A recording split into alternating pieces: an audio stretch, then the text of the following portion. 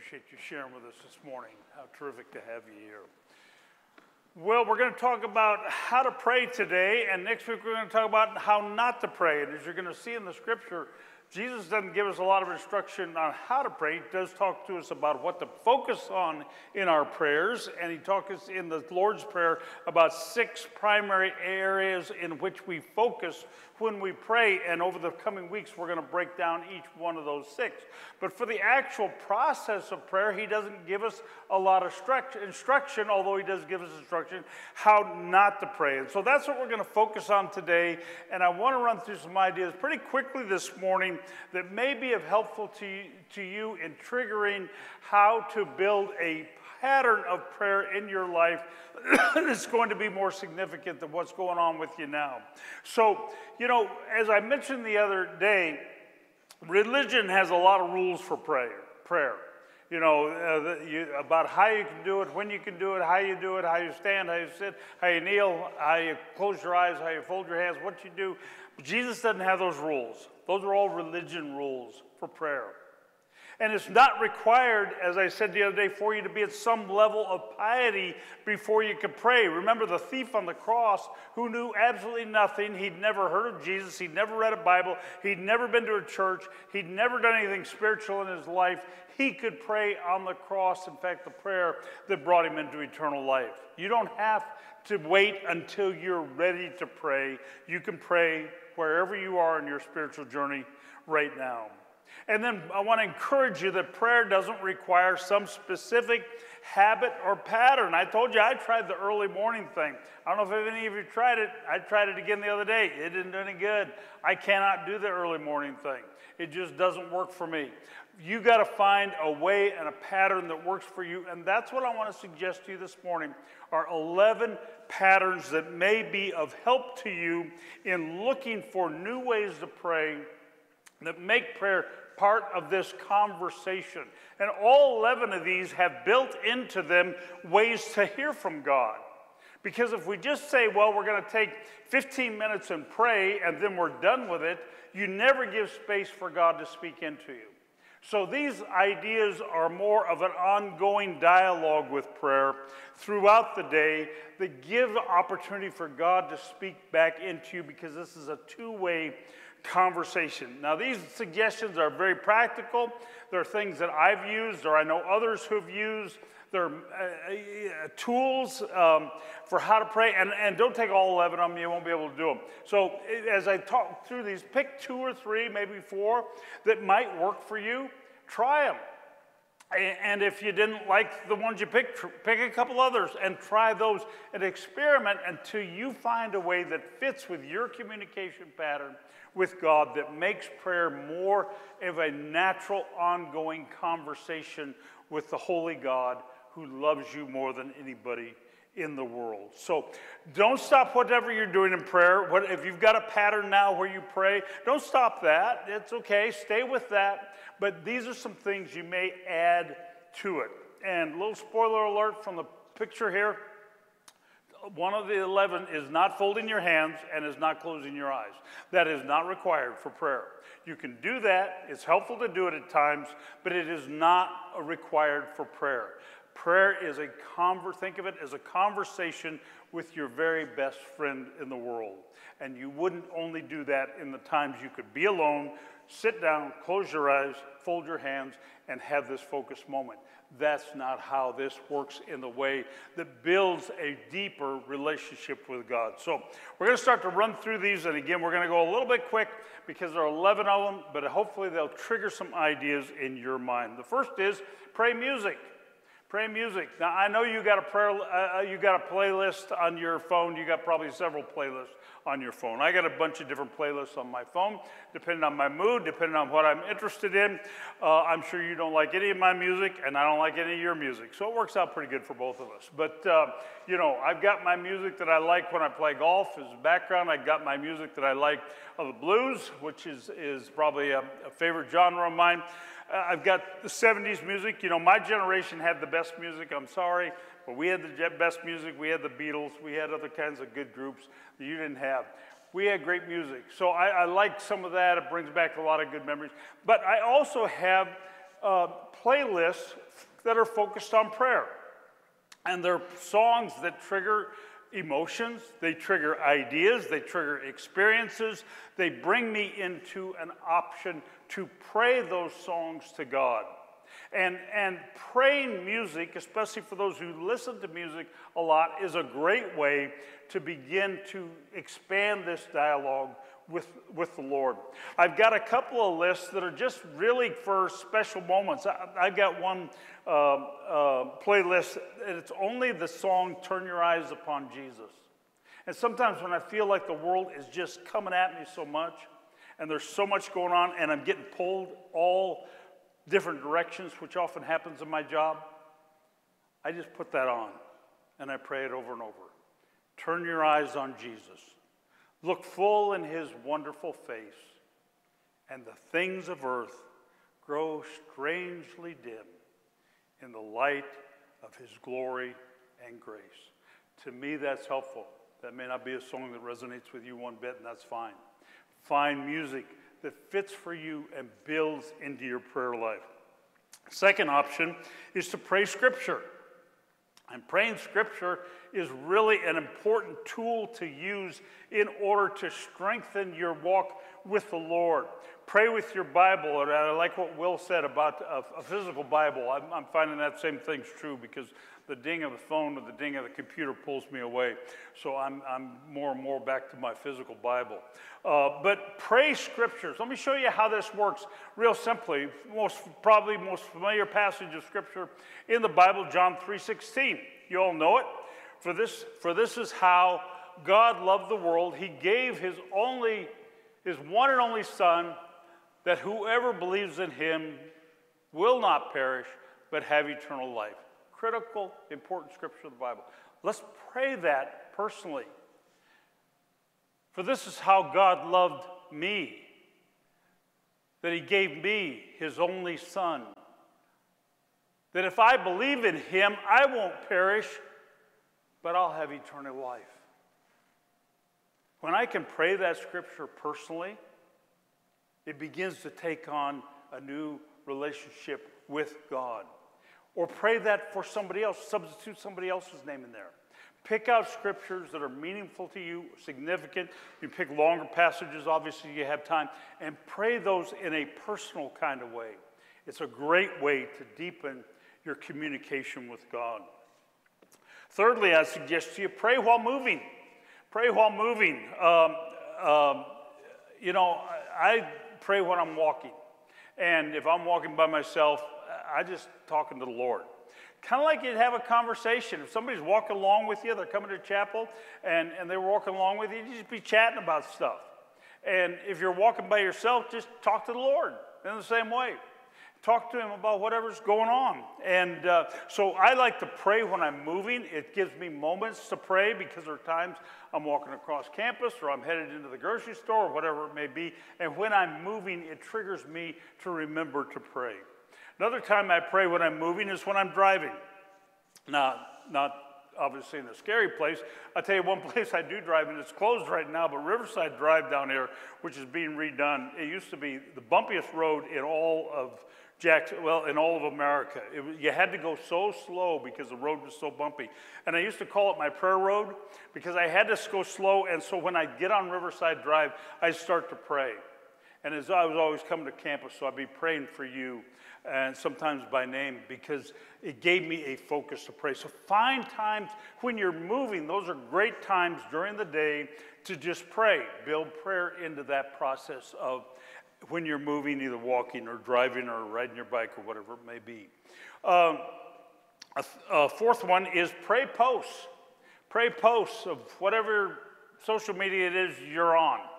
And it can be a great way. I loved what Will said today. I'm going to go back and hear that one over and over again. That was some really insightful, helpful stuff. That was really good. But you know, we are all on social media, and I'm as addicted to it as you are. And how to get the most out of that is to find places to pray some of those social media posts. It's part of how we communicate now. It's part of how we just connect with the world and how we talk to each other. Well, let's use it to talk to God in the same way. Now, lots of it, as Will mentioned, is destructive, like really big-time destructive, and very divisive and very attacking, and it's horrible stuff. It somewhat shows us a contrast to the Christian life. But when I'm praying posts, I'm not looking for slogans. That's not what I'm looking for. I'm looking for insights that help me to think more deeply about God and give me topics about which I need to pray. So let me give you an example, because I clip these. And I clip them as I see them, and I kind of put them in one folder, and then I periodically go through the folder. But Tim Keller's somebody I follow. Tim Keller's a pastor in New York City, and he put this in one post. He said, if Jesus didn't complain when he received a life infinitely worse than he deserved, why should we complain when we all get a life infinitely better than we deserve? There's a lot of good stuff to pray about there, a lot of good stuff to check spirit there. I think praying some of these posts of others can be really helpful. Here's another one I clipped. It's hard to hear God's voice when you've already decided what you want him to say. You're not going to hear God if you just said, praying, God, expect you to say this is what it's going to be. You're just going to jerry-rig it to come out that way. Listen for God. Here's one of somebody I follow. This guy was a pastor of a really huge church, and then he messed up big time, really big time. Had an affair, it was a mess. Lost his church, lost a lot of reputation, but he's so focused on grace. I follow Tillian. He said, the focus of religion is on the things I need to do to make things right between God and me. The focus of Christianity is on the things God has done to make things right between God and me. If you'll follow some people who will give you ideas and insights and pray some of those posts, that God will send those to you. And if you're not following anybody that gives you anything that's uplifting and helpful and it's only destructive, you really need to do some examination of what your priorities are and what your choices are. Another option is pray a list. Pray a list. Keep a list of the needs you have. Write them down. What are those things?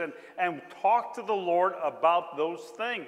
What about the people in your life that are important to you? And pray for those people. What about a list of the hurts and the disappointments or the resentments you're dealing with? Make a list and pray through that list. Making a list can be a wonderful way to help structure prayer and help us to hear from God. I'll tell you, one of the things that I have done for years and years and years is I will make a list of anxieties. When I get overwhelmed, when there's too much going on, when there's a lot of stuff happening and I'm not sure how it's all going to come out, I will take a list and I'll write that down. I'm worried about this, and I'm worried about this, and I'm worried about this. And I pray over that list, and then I put it away. Now, I put it in my Bible just because I know eventually I'll get to it again. And I put it in my Bible for 2 or 3 or 4 months. And every time, my entire life, for a lot of years, every time I've done that, I come back to that list 2 or 3 months later, and God has taken care of every single item on the list. If you will learn to trust God and pray and commit those kinds of things to him, it's amazing what he will do in his life. So pray a list is a good option. Pray aloud. Pray out loud. I like to fish. And when I fish, I go down the coast. I got a little boat down there, and it's not very big, and so I just stay in the intercoastal waterway. But I like to go out to some places where nobody else is. And I don't go there because there are more fish there. If I go where their boats are, I'd probably catch more fish, but I'm really not going for the fish. I like to go because I like to be alone.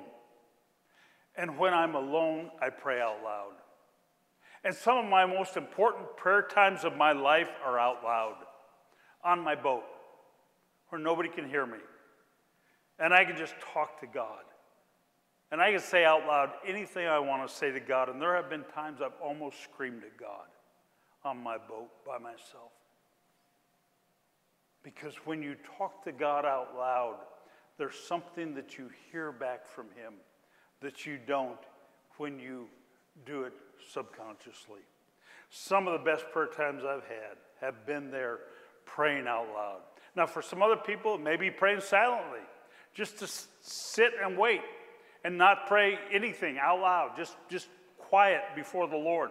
Now, your mind will probably wander, and that's okay. Let your mind wander, but God will use that time to speak to you, and you speak to him. Find the way that fits for you. Another option is to pray thanks. You know, so often we say, God, I need this, I need this, I need this, and I need this, and I'm really hurting on this and this and this, and amen, and I'm off to the next thing. And that's our prayer. And that's okay at times, but sometimes it's good just to pray thanks. So I'm going to take a time, I'm going to take a few minutes, 3 minutes, and just thank God for stuff. I'm just going to thank God for stuff. I want to thank God that Daniel was here today when Doug couldn't be here, and his spirit of music. And I'm going to thank God for Will and boy, incredible insights. I'm going to thank God that you're here today. And you're distracted. There's a lot of things going on in your life, but you're here today and praying. I started praying early this morning that God would somehow speak to you. I'm going to thank God that Frank's got this relationship with Will and other people, that they can have a kind of connection in their spiritual life that inspires me. I'm just going to thank God for some stuff. And if you will take times to thank God, not just ask for stuff, not just complain about stuff, and those things are fine, but just thank him. It'll do things for your prayer life. Another idea is to pray together. Pray together. When you pray with other people, sometimes they can help articulate what you can't say. Sometimes their prayers will give you a connection of a perspective of a relationship with God you can't have. Last night I did a webinar in Australia, and it was at 6 o'clock last night our time. I think it was early morning their time. And the leader of the webinar from Perth, he wanted to pray for me before we got started. And just to hear him pray from a different culture and a different perspective, it really inspired and helped me as he prayed for our time together. Pray with other people. It can be really helpful. Now, some of you are comfortable with that, and some of you are not comfortable with that at all. And if you're not comfortable with that, then that is perfectly fine. I picked this picture on purpose for this slide because you see these people sitting together holding hands. I'll tell you, if you put me in a prayer group and ask me to hold hands, I'm out.